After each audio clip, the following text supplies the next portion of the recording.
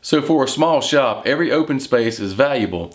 So I want to try to utilize the space that's under my outfeed table.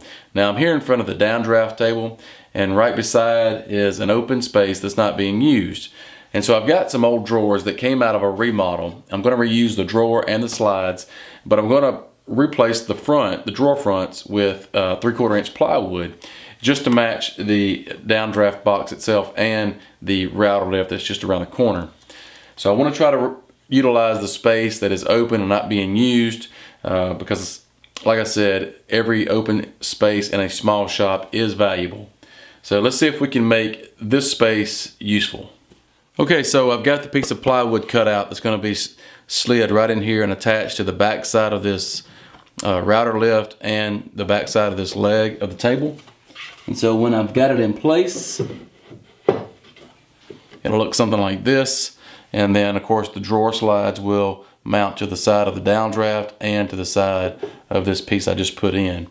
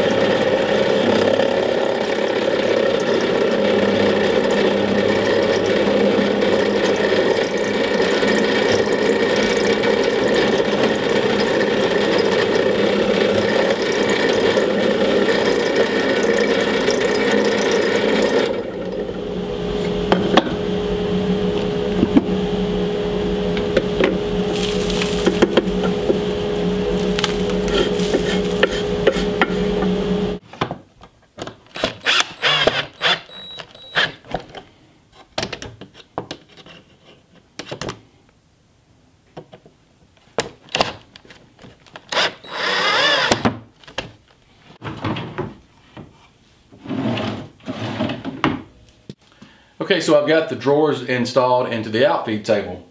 This top drawer, I placed all of my sanding sponges and sanding blocks and other sandpaper for hand sanding.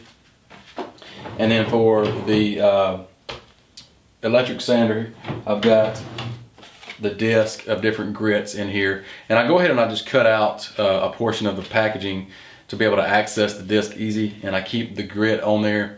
And then I also write on the back what grit it is, because over time that tends to wear off and I like to get the most out of these. But they store real nicely in there like that, and they all go in that drawer. And so this looks like it's going to work out pretty good. I'm excited about this. But if you have a small shop, just look for different voids, areas that are not being used, maybe under your workbench, under the outfeed table, under the wings of your table saw. And so I'm sure there are places in your shop, if you have a small shop like I do, that there are going to be some areas that have a lot of potential for great storage solutions. But thank you for watching this video. If you'd like to know more about us, you can find us at www.stoneandsons.net.